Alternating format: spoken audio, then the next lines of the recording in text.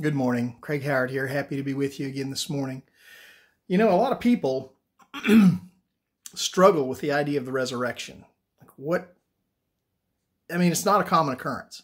It's not something that we see happen a lot. It's not something that we're familiar with. We don't see people coming back to life from the dead. And so a lot of people struggle with the idea of Jesus' resurrection.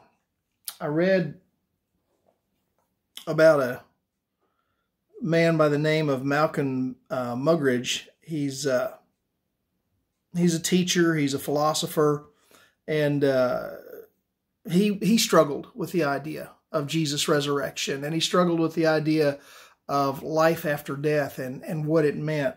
And he wrote this statement. He said, "For myself, as I approach my end, I find Jesus' outrageous claim ever more captivating and meaningful. Quite often I wake up in the night, as the old do. I feel myself to be half out of my body, hovering between life and death, with eternity rising in the distance.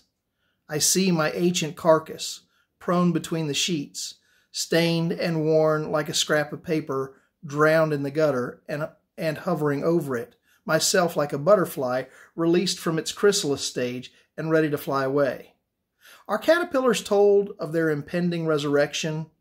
How in dying they will be transformed from poor earth-crawling creatures into creatures of the air with exquisitely painted wings. If told, do they believe it? I imagine the wise old caterpillars shaking their heads. No, it can't be. It's a fantasy. Yet, in the limbo between living and dying, as the night clock ticks remorselessly on, I hear those words, 'I am the resurrection and the life,' and feel myself to be carried along on a great tide of joy and peace."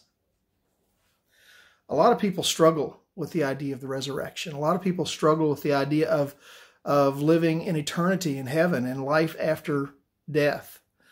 They have a hard time with it because they can't see it, because nobody has shown it to them. You can't prove it scientifically. And if it can't be more and more in our day and age, if you can't prove it scientifically, then it can't be true. But Christianity was never based on science. Christianity was always based on faith. Jesus made it very clear when he walked this earth that we have to walk by faith, not by sight.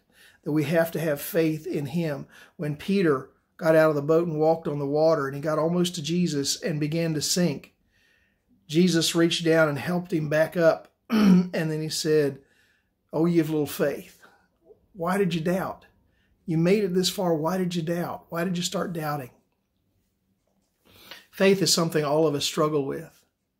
But I want to remind you of words that happened, of an event that happened so long ago as we near Easter Sunday.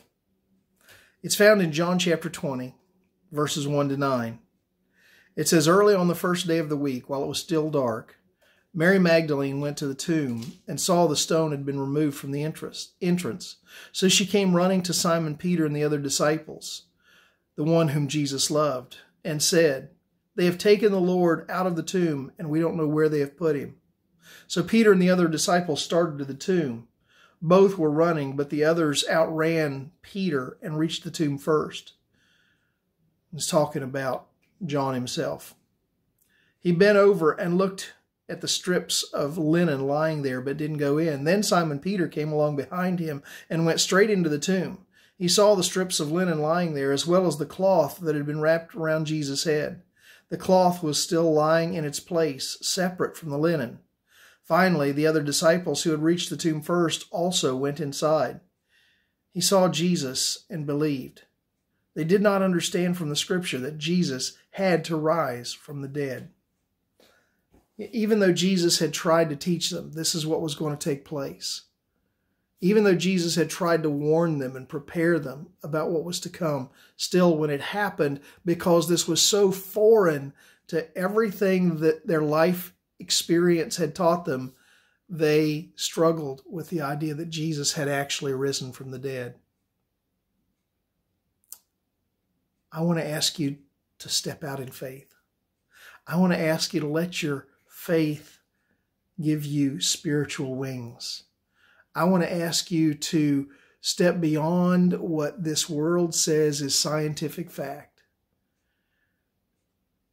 and believe that God is bigger, that this world didn't just happen into existence, that your life isn't just some organic accident that took place after some big bang millions of years ago,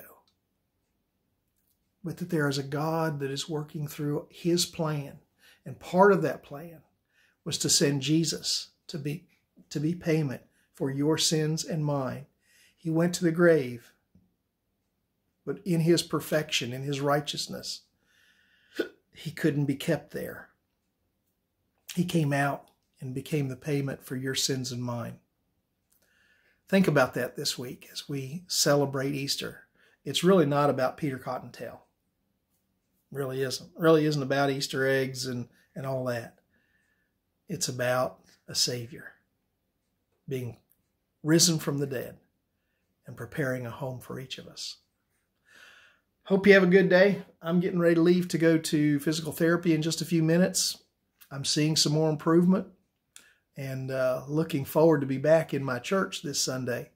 So God bless you. You have a wonderful day, and I will see you, Lord willing, tomorrow. Bye.